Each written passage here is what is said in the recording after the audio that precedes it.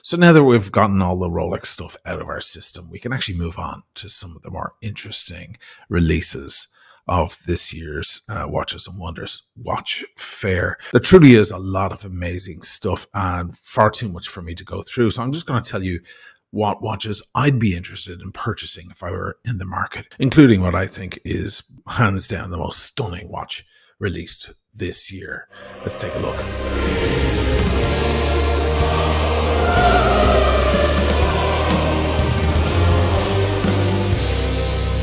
So Watches and Wonders is currently underway, and there's a lot of amazing watch releases that are not Rolex and not Tudor. And frankly, they're a lot more interesting. First off, we have the Cartier Tortue monopusher chronograph. That means the entire chronograph action happens in one crown, as opposed to something like this where you have the pushers, the start, stop, and the reset, just like on a Speedy or a Daytona or whatever.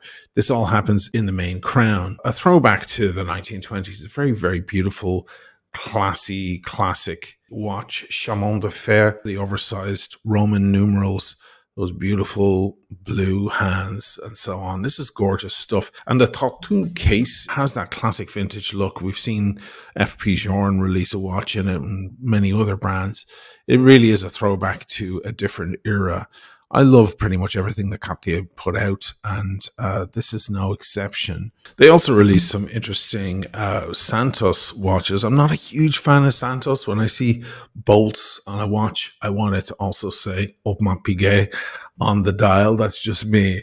But I think I'm coming around to the Santos. This dual time is a very interesting looking watch to me. I'm not as crazy about the Santos Dumont colored ones, especially that one that goes in reverse. They've got one that starts at 11 and goes all the way back to 1. So in other words, the hands move in the opposite direction. I mean, it's nice to see some novelty, fun, interesting experiments, but that would just confuse the hell out of me. Out of all of these, for me, it's the monopusher chronograph in that Tortue case. It just screams of classic beauty. Next up is the IWC Schaffhausen, or IWC Schaffhausen Portugieser. I'm a big fan of this watch, as you guys know. I have the rose gold Portugieser with the ivory white dial. Did a big video on that like a year ago. I'll leave a link in the description below. Very, very classic, elegant watch. But they've released some new colors here, including a dune color. I don't know if they're trying to capitalize on the movie or whatever. I don't know if that's just a coincidence, but the one that is most interesting is this eternal thing. Now, this is out of my price range, but really when you look at what it is, that's actually not that much money. I've seen watches that are less complex than this in platinum for the same money. This is a perpetual calendar that doesn't need resetting for like millions of years. It has some sort of system that detects when there's a leap year and counterbalances that switch over automatically. So you don't have to set this ever again, and you're certainly not in your lifetime unless you plan on living for 45 million years. Mind you, I don't know why after all of that time it needs resetting. There's a question I'd love answered. I mean, if it's going to last that long, surely it should keep going for another few million years. I mean, it's done pretty well so far. I'm not sure what it is that after that particular amount of time it needs a resetting. But this thing is made of glass and platinum. It's got a crazy big domed sapphire crystal over that and a glass dial. It's got the double moon phase, so you've got moon in the northern and southern hemisphere, and it's just everything you want in a mega complex watch. You've got those numerals around the side of the rehaut there, so it's very three-dimensional, and of course beautiful chemin de fer up on the top of that dome or that ridge. It will outlive you by millions and millions of years, but I think most of our watches outlive us, right? Isn't that really one of the beautiful things about gorgeous horology? You expect it to be still ticking in hundreds or even thousands of years. That's the beauty of mechanical timepieces. Well, this one is definitely set up to be ticking when man, if he's still around then, is probably space colonizing. Next up is Patek Philippe. I actually don't own a Patek. When I got to that crossroads in the Holy Trinity, I went AP just because they're larger watches, and I also consider them to be more adventurous. The bad boy of the three, the pop art. But these guys are getting a little experimental now, and they're getting a little less stuffy. This 5980 in white gold has this denim strap. Actually, I think it's leather, but kind of made to look and feel like denim around the outside. But that really freshens up the watch and makes it kind of youthful and sporty. And their new World Time also has that denim youthful look. It's kind of a juxtaposition because these watches, of course, are made out of white gold and they're crazy money. So just to put them on denim kind of in a certain way could be seen as bringing it kind of down to a more of a working class looking kind of watch, whereas it's actually far, far from it. And I kind of like that they're doing that. They're ballsy enough to experiment with the look of their watches. On the other hand, then they've gone for the ultra stuffy by bringing back the golden ellipse, probably their stuffiest watch, but it is a classic and it's amazing to see it back on the roster here. So that's pretty cool. I think out of all of these, I would go for that 5980. It's probably a bit more chunky a watch than all the others we're looking at here, and would probably suit my wrist a bit more just because of that size and the girth of it and the importance on the wrist. But again, this color setup kind of freshened up the watch a lot. I'd love to try it on the wrist.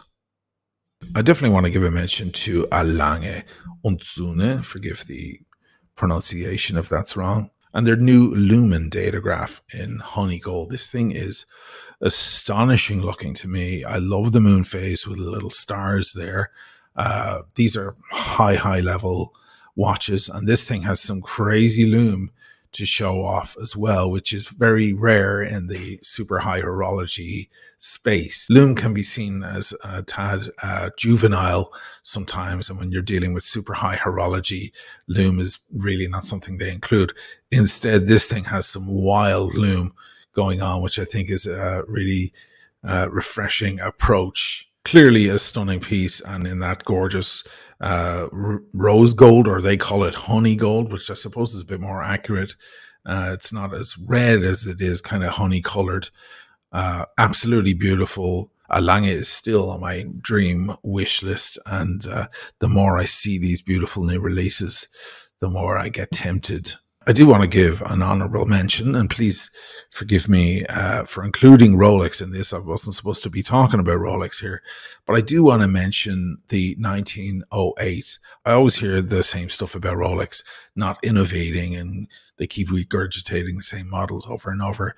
Whereas this model is actually quite new. It was just announced last year, and now they're exploring new options. This is one of the most breathtaking watches of the entire Watches and Wonders event. And Rolex are just getting a beating because they put the deep sea in gold and re-released the 116710 LN pretty much. This thing is an astonishingly elegant, beautiful timepiece and has a vintage classic look to it. I think they deserve a little bit of kudos, at least, for releasing a watch like this. It brings me back in my mind to an older time, a more simple time with timepieces. Small seconds down by the 6, very vintage. I love the baguette looking hour hand there with the big circle. Look at that case shape and that strap. My God, it's just simple elegance. Not to mention the Guerchet dial, which is breathtaking. Well done, Rolex, for at least giving us something like that. But I gotta say, hands down, the most impressive, the most stunning watch this year, and it's not just one, it's 4 watches, are the Vacheron Constantin Overseas with green dial. Oh my God. Absolute stunners, each and every one of them. I wouldn't know which one to pick. Probably the chronograph or the, I was about to say GMT. It's not really, it's more like a dual time. This is just everything, guys. I mean, the green is breathtaking. The tone of rose gold is just out of this world. This is just the most amazing watch I've seen in a long time. If I owned any one of these, I'd be ready to throw everything else in my collection out. They just knocked it out of the park. The shade of green is astonishing. You know it's going to be a perfectly made watch. I've actually only ever owned one Vacheron in my life. It was the Royal Eagle. I owned it for about 7 or 8 months. I didn't wind up wearing it a whole lot, but it was a work of art. And I gotta say, the most astonishing chronograph, engage and re-engage and stop and reset I have ever touched. It actually turned me off my Daytonas and my Speedies and everything because of that clunky, awkward click that you get. This thing was just pure butter. It was astonishing. It was amazing, and it kept perfect time. I know deep in my heart that Vacheron are probably the best of the Holy Trinity. I know that that's probably true. People love to go crazy for Patek, and I have a personal affection for AP. But I have a feeling that if I tried this watch on my wrist, I would just forget about everything else. Again, any one of these models is fine for me. Obviously, there's a ladies version there in 35 mils with some diamonds on it too. That's the watch you buy for the wife, just so she doesn't get mad at you for buying one of these others for yourself. That's the little backup plan. We see what you're up to, Vacheron. Nicely done. But yes, they're in 41 mil and the chronograph is 42.5. I would take any one of these. The simple three-hander with the date is incredible. The chronograph, I'll never turn down a Vacheron chronograph after owning that Royal Eagle. It has to be seen to be believed, guys. But I think out of all three, that dual time is the one, because of those little red accents, because I love that extra hand on a watch. And yeah, I don't know what else. Failing that, I have to say, their new Patrimony Moon Phase is crazy gorgeous. So simple, so elegant. And I have a weakness for anything with Moon Phase. For some reason, there's a romance in that. The Iwutse Schaufhausen moon phases I find to be quite cold. This is so cute with the little moon there and the stars in the background and the kind of deep blue night sky.